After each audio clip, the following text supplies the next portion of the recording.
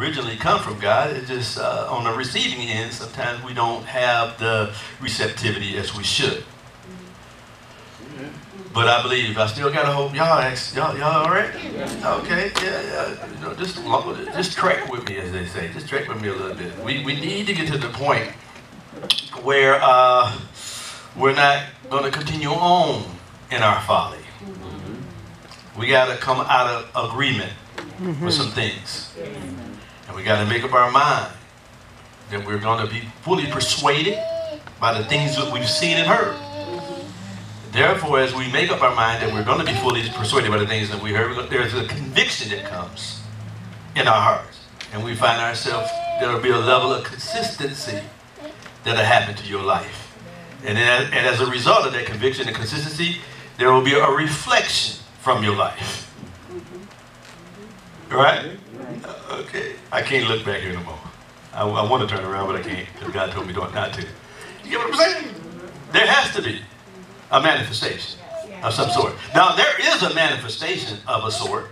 It's sometimes if we don't yield to the promptings and the unction of the Holy Spirit, we have a manifestation of religion and not the manifestation of the kingdom. We have a manifestation of church and not a manifestation of the kingdom. We need a manifestation that is accurate.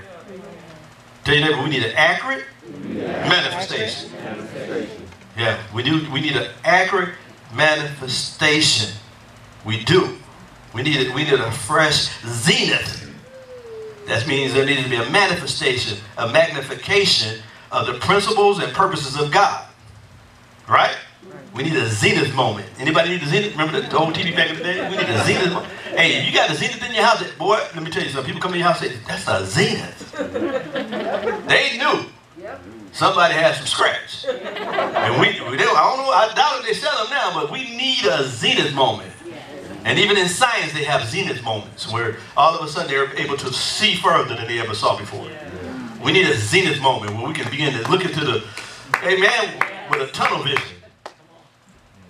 And allow the scriptures to stop being a microscope dissecting us, but we need it to become a telescope. That's what we need. We need men and women to stand in the pulpit instead of us always looking in the petri dish. That we can lift up our head to the hills, for which comes our help as a collective body. Is that you should be able to come here. I don't want to take your hope from you. You should be able to come and sit underneath the word, and then all of a sudden a lively hope comes in. You should get out of here and say, you know what? Give me my mountain. That's what you should have. That's what should happen after you sit under the word. If you hear it right, you tune in right, with beyond the distractions, from spirit to spirit, you should be able to leave here with a hope that can't be defiled.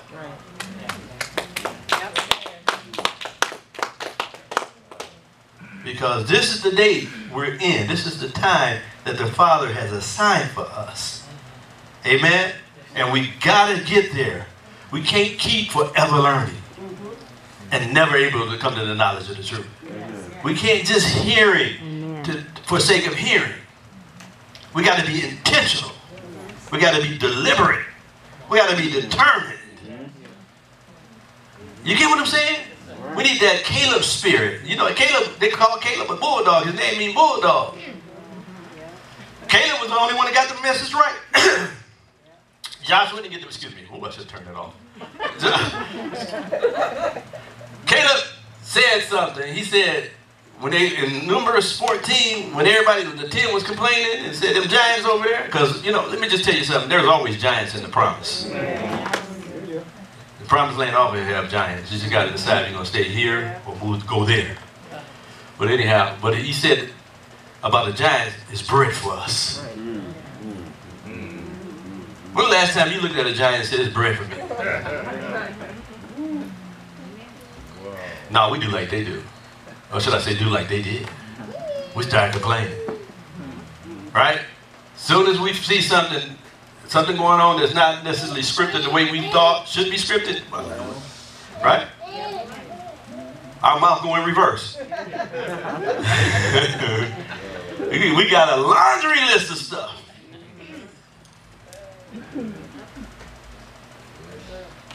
Instead, we just got to keep our mouth closed and say, okay, this is bread for us. And even in this season for this church, I'm careful with my words. Very careful. So I know, you know, that some people have gone and left and moved on and whatever they're doing, I don't know. I ain't even looking for them. Seriously. I like a lot of, I mean, a few of them. I do. Some of my heart, when they left, my heart left with them.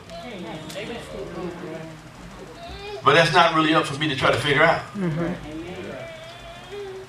I got to make sure I make this moment, maximize this moment.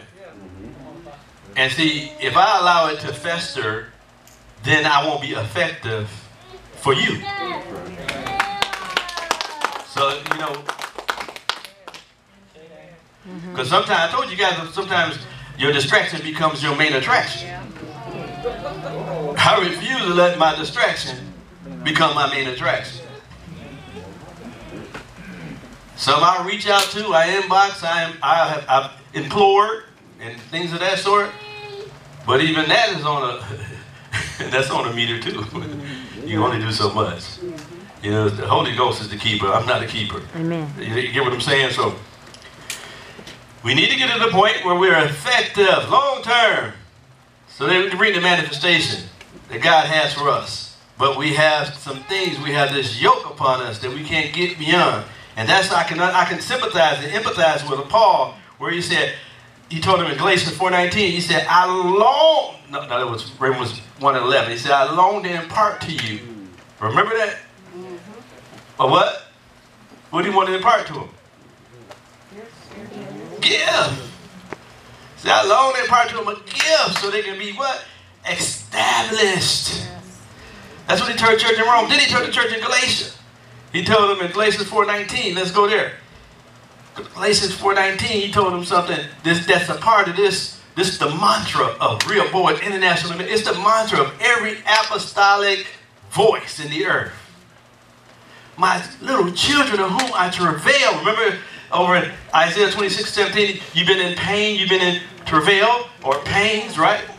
Because the pain or the travail that we're feeling is because the Christ we carry is longing for manifestation, right? So it said, my little children of whom I travail in birth again until what? Christ be formed where? In you. In other words, he said again, which means you missed the moment. So we got to do a summary again. We got to do repeat. So we got to go back over the notes. So we got to pick up the fragments. And so that's what I got to do from time to time. Again and again and again and again, I have to implore us and beseech the house and say, this is what's necessary for us in this season. I said I was going to do that. Excuse me. But travail in birth again until Christ be formed in you. See, because that's where we got to get to. And I got to show you how Christ is formed.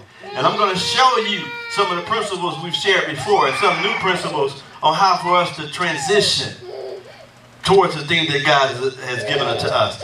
I like it. Passion says, you are my dear children, but I agonize in spiritual labor pains once again until the anointed one will be fully formed in your hearts. So that's what I want. See, it's one thing to be in Christ, but it's another thing for Christ to be in you. Because you in Christ is salvation. Christ in you, Christ formed in you. That's why he said, remember he told him in John 15, I in you, you in me? That's the same concept. One is salvation, the other is sanctification. Christ formed in you. That's what we want to get to. But we can't get there. Like I said, we're forever learning and never able to come to what? To the knowledge of the truth. And the reason why most churches are forever learning is the issue of information. The reason why there's we're not actually experiencing the impartation of the grace of sonship so that we can be formed.